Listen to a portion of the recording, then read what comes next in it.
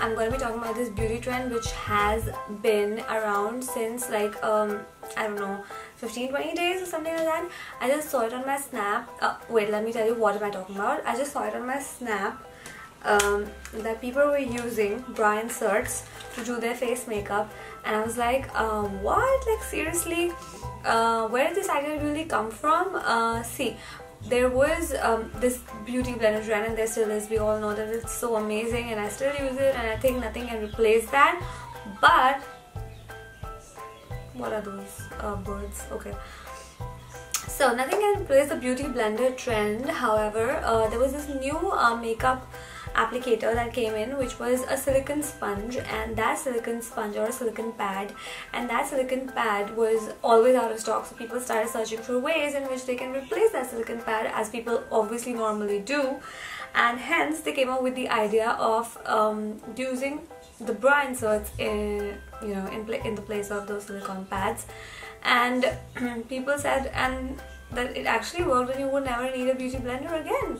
I was like, what? Does this actually work? So today, like, I haven't, this came in like this in the packaging.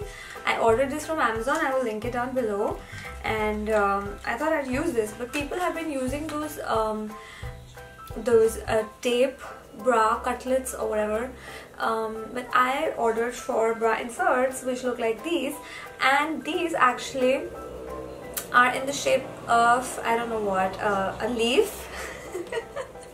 That's what I can signify it with. So these are in the shape of a leaf, and I thought it's very weird holding this and see you hold this, and I thought it would be a good shape because these are not actual bras, but these can actually work to lift up your enhance your bra, and they work as a push-up. You can put it inside your bra and whatever. So never have I used these, but in case any of you wants to use it under a bra, you're free to use it. If you want to use it as a makeup applicator, we will see. So I think we should not waste any time. I haven't tested this. It looks weird. Let's just get started. So I'm going to prime my face as usual, and I'm using the Color Bar Silicone Primer. I think everything is too silicone-y today. Silicone. I don't know.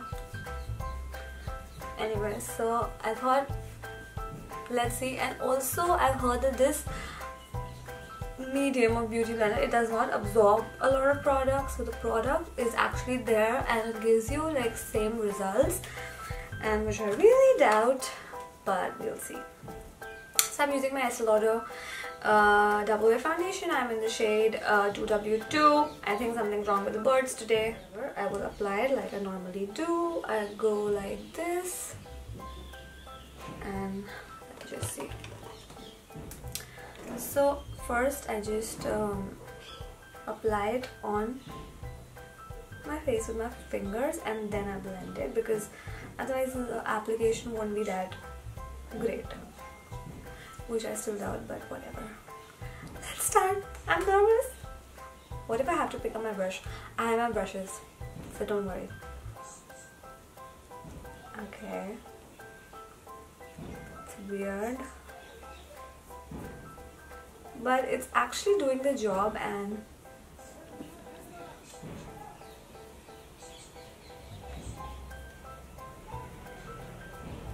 quite amazing.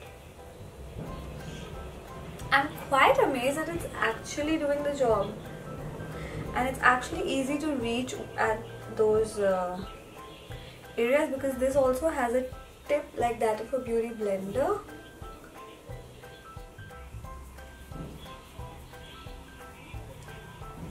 So I really did not find it weird.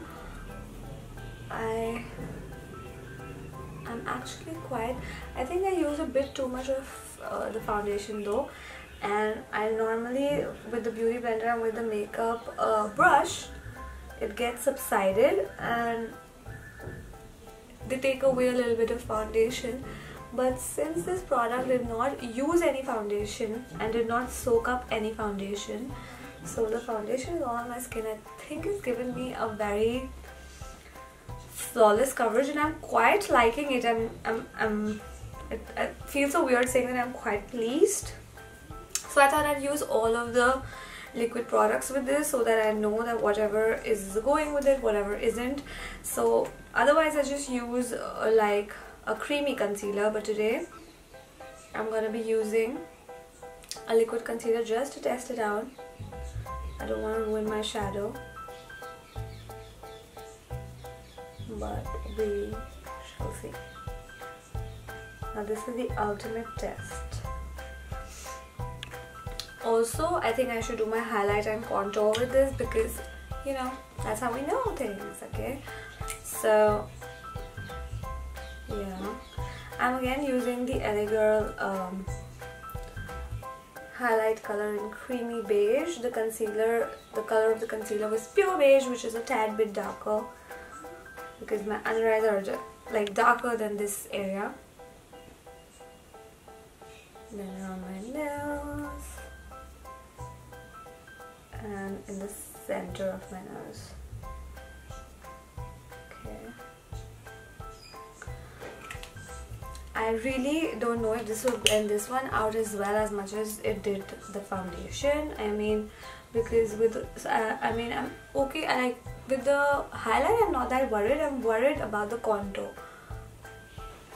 because if it doesn't blend properly, it'll look so weird.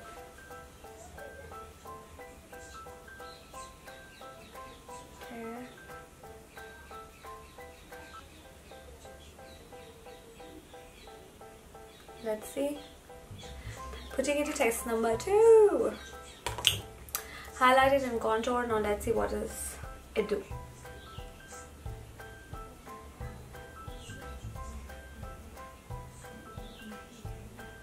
Okay.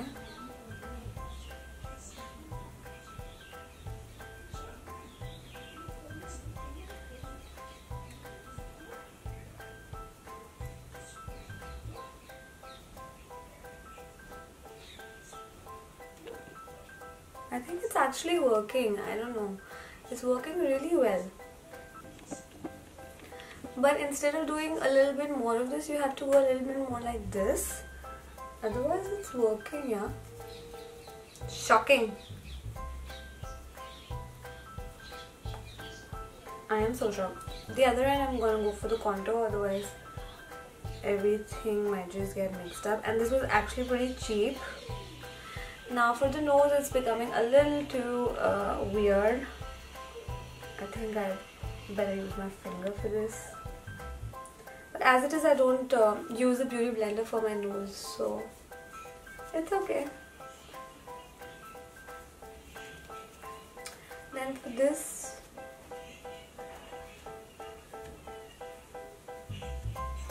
I'm using this side, which is very tapered, so it's not giving me that great a result.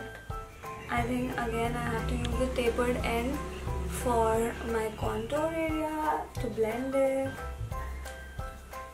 Like, I don't know, it's not that comfortable to use because a blender is like boop boop boop boop and you're done. But this thing, it's like just, it's spilling my contour everywhere. No, I do not like it for blending out my contour.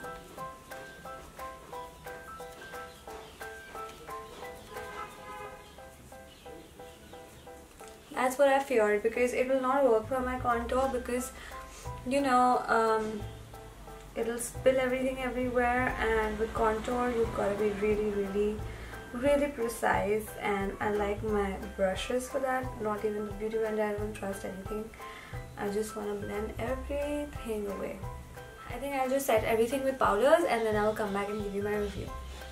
Hey guys, so I'm back, and I just threw on some powder on my face and some blush, and I put on some lipstick. My eyes were already done and whatever. So now let's come to this. This thing is like really cheap. That's what I like about it, and the foundation application that it gave me is amazing. I have no complaints whatsoever about the foundation. But if it comes to the contour, I don't think that it really served the purpose. I just could not contour with this. This ends were too weird and it felt weird. And as far as going into the corners and about the eye concealer, I really thought that there also did a good job. It did not eat the product. It did a good job because of the pointed end that it has. If you buy something which does not have a pointed end, then I doubt that if that job would be, you know, if that would you would be able to do. But as far as using this on a daily basis, no way, because like, see this? This is weird. If my brother sees me using this as a makeup blender, he'll be like, what? Are you crazy, woman? I mean, what are all those brushes for? But like, if you guys don't want to spend that money, it's so cheap. It's like for 300 bucks. So if you don't want to spend that kind of money on brushes and you want a smooth foundation application, you just, I'm not saying anything, but you just might consider this as an option. But as far as I'm concerned, and as far as everyday makeup for me is concerned, I will not be using it. Yeah, but if there is some emergency, you're on some trip, you forget something and la la la la la, then I might just use it. No complaints whatsoever for the foundation, but it was a weird thing to use, and I like my beauty blender better. So let me know what you think of this, and if you want to see me doing more such videos wherein I try out these weird sort of things and, you know, you enjoy it, then let me know and I will be back. So till then, take care of yourselves, and I'm moving my head way too much. Take care of yourself, and I hope that you guys like this video. Bye, take care.